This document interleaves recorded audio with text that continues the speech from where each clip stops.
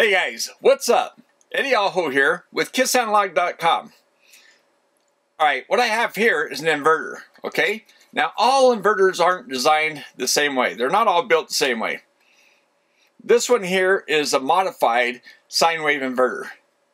You don't really want one of these unless you know what it is and you have a load that doesn't matter if it has kind of a chunky, inverter, sine wave, AC waveform coming out that is, maybe has really bad total harmonic distortion. And you want to save some money? Then get one of these. I'm going to bring you over here, show you the waveforms, and we're going to talk about this in just a minute here. You may want to build a solar system, or you could just buy something like this, the EcoFlow River 2. Now, I reviewed this a little while back. This guy has a pure sine wave inverter, so just like the power out of your house. Nice sine wave, nice clean power, okay? So if you want that, you don't want to get one of these. You want to get a pure sine wave inverter. So let's talk about that for just a moment. Alright guys, so here, I'm going to just show you this little board I made, okay? Hopefully there's no glare on it. Kind of zoom in on it here.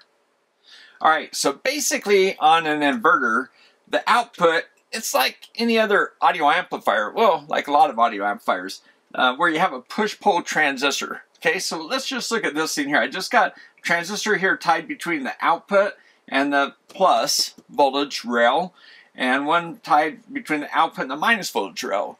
So on a, like a modified inverter, like the one we're going to see, what would happen is there's some time delay, and then it puts pulse up. This guy turns on, pulls up to plus V.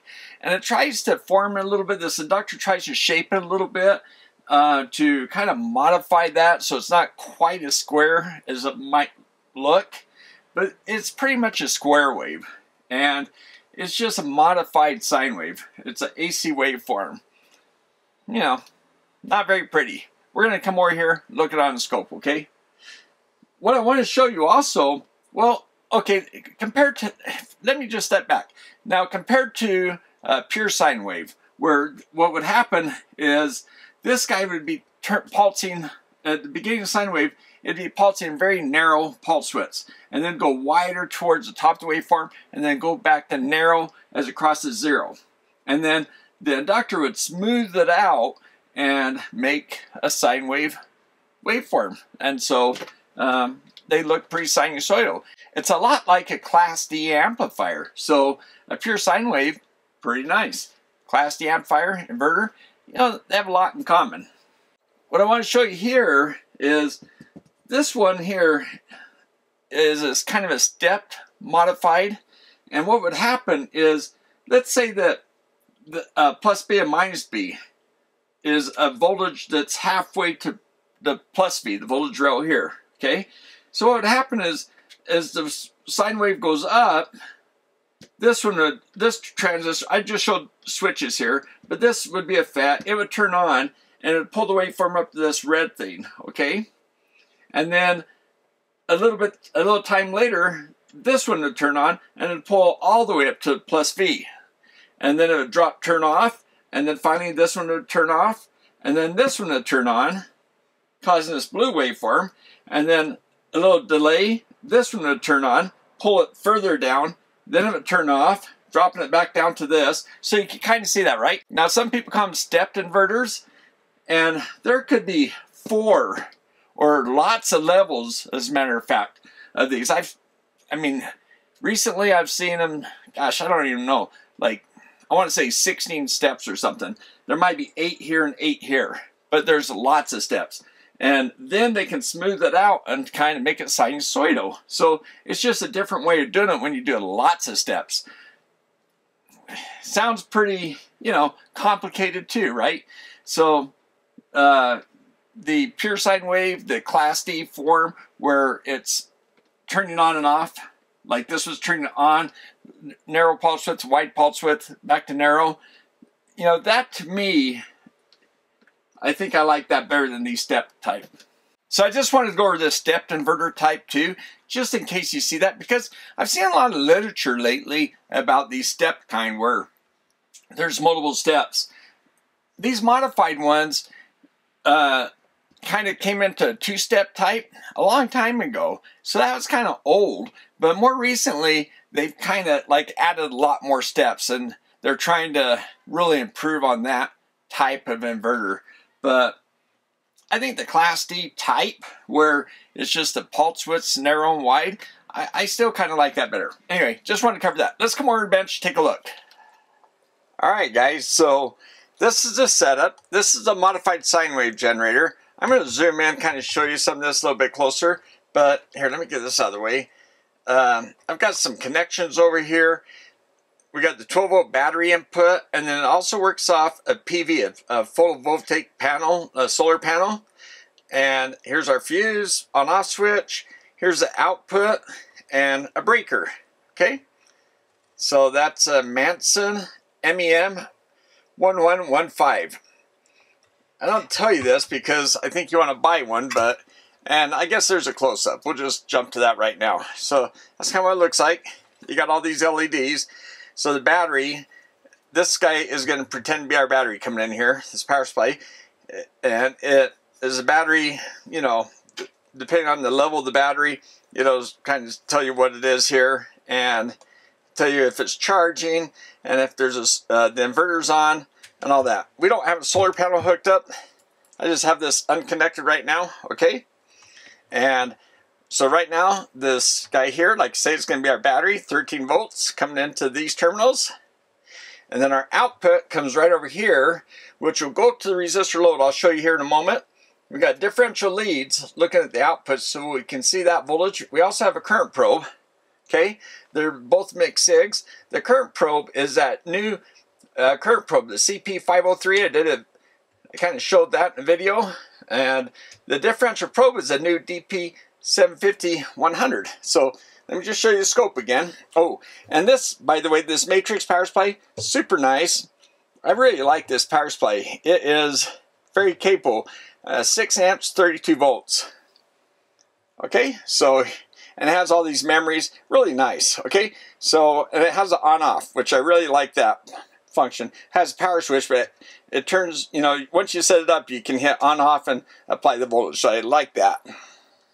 I'll use this power resistor box for my load. So right now I have it set for 500 ohms, 40 ohms here, and 90 ohms there, or 9 ohms. So, so 549 ohms to start with, and I can adjust this down and to get more load, okay? And that's the THD meter. I'll show you that or read out the THD. All right, guys, this is a micsig. Differential probe is set for 50 volts per division, and current's 100 milliamps per division, okay? And we're set at 5 milliseconds per division there. So I may have shown you these probes in other videos, but they're super nice. I'll just show you how they're magnetic. They fit on there really tight, and they have these nice, this nice connector, these little springy pins. So this is a magnetic part, and this is a springy part, and then it automatically detects it when it's in.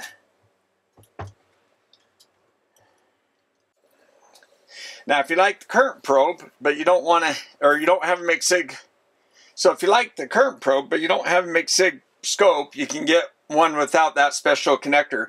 And the differential probe comes with an adapter, so pretty cool.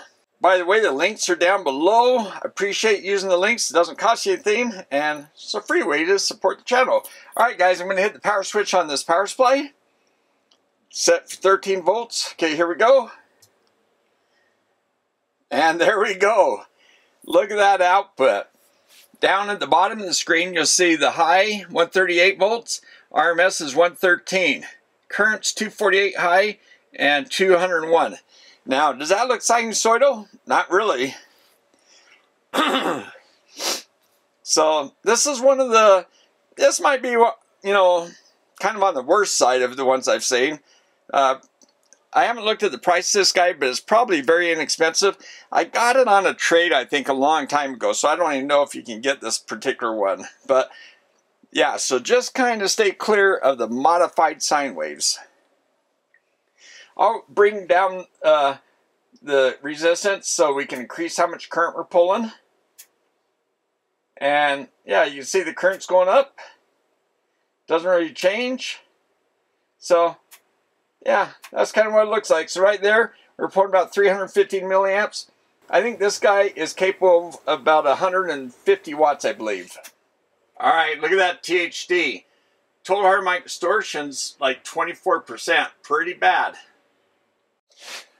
Okay guys, so after looking at that waveform, you can see why you don't want a modified sine wave inverter. You want, you know, what some people call pure sine wave, true sine wave. You want a nice sine wave generator, right? Because that's not going to play nice with some electronics. Now, some electronics might be fine with, but yeah, I think you find fewer of these days. They are very inexpensive, so that's one giveaway. If you see an inverter and the price is real low, make sure it says like pure sine wave or, you know, something like that. But you don't want a modified sine wave generator. So, all right guys, 2 thumbs up my Patreons. Just a quick video to show you what this looks like, just in case you might run into one, just to save you some trouble and spend a little money, get a pure sine wave or a true sine wave inverter, okay? Links down below if you want to be a Patreon. If you want to hit the super thanks button, that would be awesome. It's a quick way to give a little donation, something, you know, buy me a cup of coffee, I always say. Anyways, yeah, I appreciate it, guys. And a free way to help the channel is just hit the like button, subscribe. And some of you guys who, if I haven't answered you right away on the comments, look down below, see if you've subscribed, because I hit the subscribers first, okay? All right, guys, thanks for watching. We'll see you next time.